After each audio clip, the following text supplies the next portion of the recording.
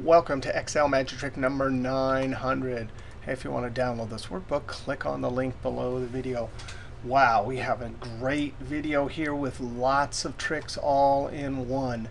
Here we have some formulas that are extracting records from here, but there's no criteria, so all the records are showing. When I add a criteria, it's looking down here, it's extracting just the Chevys. But for model, if I select 350N, I want to see only the 350Ns. But if I select a broader category like 350, I want to see all of the 350s, whether they're 350Ns, SWs, or just 350.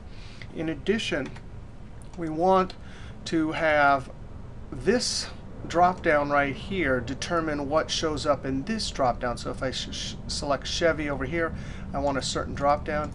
If I select Toyota, I want a different drop down. In addition, and since this is kind of like filtering and these formulas can get kind of huge, we're going to use a helper column and to try and minimize the size of the formulas, the complicated nature of the formulas, and the time in which it takes to calculate. All right, let's go over to sheet number 900. The first thing is our data validation. Alt-DL clear. I should have cleared that. We want to come over here and look at a couple tricks. If I want to select type Chevy or Toyota, no problem. I can name this range type and use data validation looking there. But this cell is dependent on what's in this cell. So the trick is you name that range. Whatever the names are here, you use those as the names for the subsequent ranges. Now here's a great trick. We have three names to give to some ranges. This has to be type, this has to be Chevy, this has to be Toyota. I'm going to use my mouse and highlight and then hold Control and then select this range and then hold Control and select this range. Three different ranges selected, and now when I use the keyboard shortcut Control-Shift-F3. Control-Shift-F3, it says create names from selection. It'll select the top row only. And three different names will be created instantly. I'm going to click OK. The keyboard shortcut to show Name Manager is Control-F3. Notice all of the name keyboard shortcuts have F3. So Control-F3 for Name Manager. Now I have some on the answer sheet, but here you can see I just created that one, this one, and this one, just like that with a stroke of a keyboard shortcut. All right, now let's do data validation. Alt-DL, Tab. I don't want to allow anything. I want a list, so I type L. Whoops, I typed T. L and Tab. Now the third keyboard shortcut for define names is F3. F3 is paste name. So I'm going to select type. Click OK. So now I can select type. Now we come here, Alt-DL, Tab, L, Tab, and we have to do a formula. Since we need to look to this cell and the stuff in that cell is text, we use the indirect. The indirect function takes text that represents a reference and converts it back to a reference. All right, so let's see if this will work right here.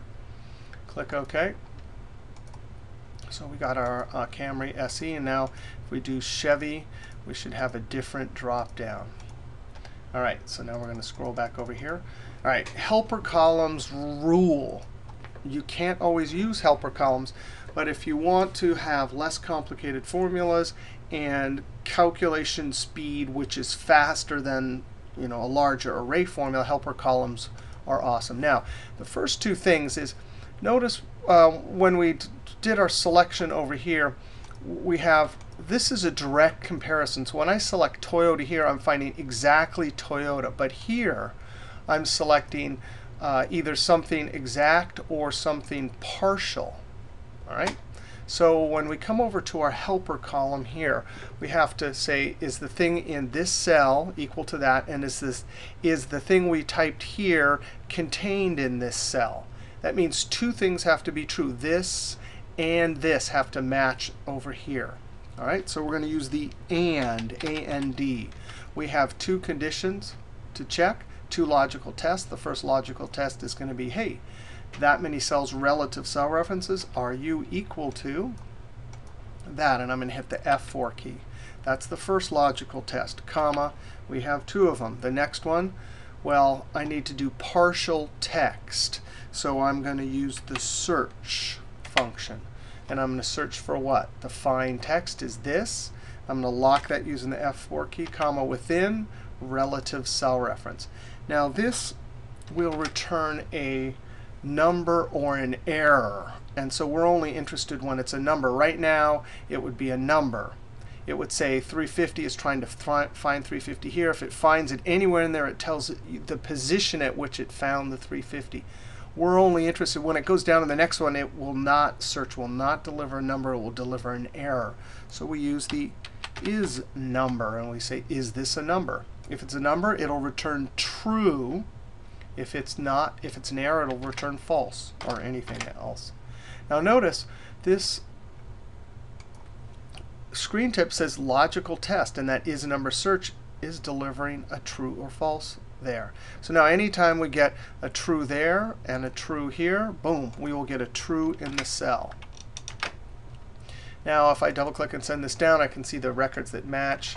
Since it's Chevy 350, there's a 350 there, a 350N, so we're getting our correct string of trues and falses. If we left it like this, then we have to do an array formula because we have multiple items, duplicates that we're looking up. So let's do a little trick here. What if I were to, down here, just say add, take whatever is from above and add. Now as soon as you do an operation, a math operation on true or falses, you're going to convert the trues and falses to ones and zeros. So if I copy this down, absolutely beautiful. Now if I copy this up, I'm going to have a problem because you can't add a word in a cell to a Boolean value, true or false, or to numbers. So instead of using the plus operator, we're just going to put this inside of the sum function.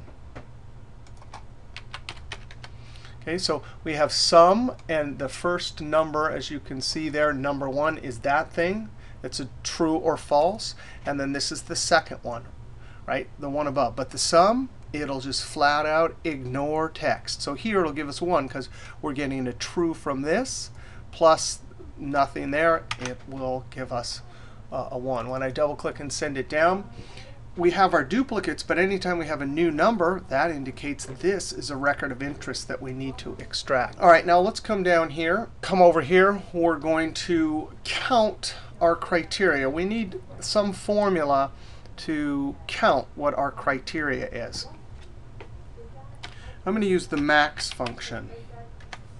And I'm going to say the max of this. Oh, look at that. So now it'll say there's 4 records because it finds the biggest one. Now actually, we're going to need another cell over here too. I'm going to copy that, paste it over here just because I'm a bad typer. Now I want to do a little housekeeping here. I don't want this to say count criteria. I want it to say count how many records we got matched. And this criteria entered, we'll use that in just a moment when we run into trouble here to help us show all the records. Now, one other thing. To make this the formula less smaller and have less to it, I'm just going to insert a column here and count the actual number of records. So I'm going to say number, and then I'm going to go 1. And there's a great trick here. This data set's only 14 records here. I just made it a little bit bigger than this. But if you had like 500 or 1,000, this is a great trick. You can right-click the fill handle, drag down, drag up, point to series, say fill down the columns, 1, and I want to stop at 14. That means it'll just increment that number from the cell we right-clicked, add 1, go down 14 rows. So it's a quick way if you have a gigantic data set.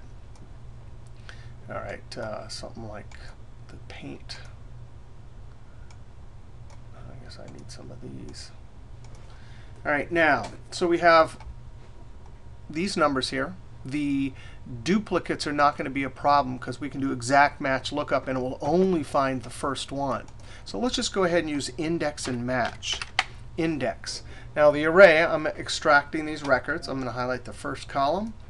and hit the F4 key once and twice. Lock it. So when we copy down, the dancing ants are locked. But when we move this over, copy this over direction, this dancing ants will move. Now, comma. Now we need a row number. Well, let's use match. We already have a way of, here's our rows. We want 1, 2, 3, 4. 1, 2, 3, and 4. Match. And what are we looking up? Look, it is looking up this relative. So actually, I'm going to hit the F4 1, 2, 3 times because this formula has to be copied over that direction. But when we copy it down, the dancing ants have to move, comma, within here. F4 key. And then the key is comma, and let's do exact match. That way it skips over the duplicates. Close parentheses, Control Enter. I'm going to copy this over, see if I point to the smart tag, fill without formatting. And it got the, because when we copied this over here, it took the general format. All right, and then I'm going to copy this down. Actually, I can double click. Let's see if it works before we deal with that. If I change this to 350N, it's got just 350s. 350, it's got all of the 350s. Now it's an easy fix here because we just say if this row is greater than that, please show me blank. If the row, F4 3 times to lock the column but not the row, if that's greater than our count of matched records, F4, that's a logical test, comma, what do we want? Double quote to show nothing. Otherwise, the value of false is that simple index match. No big array formula here. Control Enter. And then drag it over, fill without formatting, and double click and send it down. So let's try this. If I change Toyota, there's 0, right? Because there's no 350. But as soon as I change this, the drop down changes. Camry LS. If I do the broader category Camry, it shows me all the Camrys. Now let's see what happens when I do this. Oh. So what I want to do is amend this formula. Again, we're trying to avoid, we have a simple lookup function here. We're doing all the complicated logical stuff here. I'm going to count how many criteria are entered. I'm going to use the count that says how it counts non-empty cells. So right now it's going to count non-empty 0. And now we need to come over and change this. Now, right now, this is an and. Both things are true. But notice none of this is true. So what we'd really like is if nothing's entered here to have the numbers 1 to 11, because there's 11 records, or however many. So I'm going to say use an or here. Right now, and it's all the way down zeros, but I'm going to do an or. Or is different than and. Any one of the logical tests comes out to be true, and or delivers a true. So I'm only interested in is that cell right there, F4, equal to 0. That's the logical test for or, comma, and that and construction, that whole big thing right there, is the second logical test for or. But anytime there's nothing entered, it's going to deliver false, false. All right. But see, the cool thing about this is that when this is delivering false, this asking whether the question is this 0, deliver a 1 all the way down. All right. I think I have to add one extra parentheses after the or. So this is the whole or thing. Control Enter. Double click and send it down. So now we get the numbers 1 to 11. We get all of our records. And notice for a moment there, these were both zeros. But now that it's counting and we have amended our logical formula over here, this says 11. This formula is comparing it to that. And it shows all 11 records. Now, if I show Chevy, it shows me all the Chevys. The drop down changes. I show 350N. It shows me that. Partial text lookup, and boom, it looks like our little application here, in essence, to simulate what filter does, but with formulas in a helper column, is working just fine. Now, there's one last thing we can do to make this super dynamic. We can convert this to a table feature. In 2007 and 10, if you convert it to a table, it has dynamic ranges. So anytime you add a new record, subsequent formulas will automatically see those new records. In 2003, it's called list. In 2003, you do Control L. In 2007 and 10, Control T. Blanks have to be all the way around. I'm going to click OK. Now, and since we have a formula here, it will automatically be copied down. So I'm going to add a new record here. Obviously, this table has to be big enough to accommodate all the records. I'm going to say Toyota. Toyota, and it is going to be Camry. And it is gold for $18,000.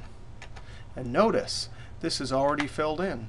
The table feature will automatically copy it down. That's one benefit. The formulas, you can see now, are all extending the proper length down. And you can see we have our 12th record.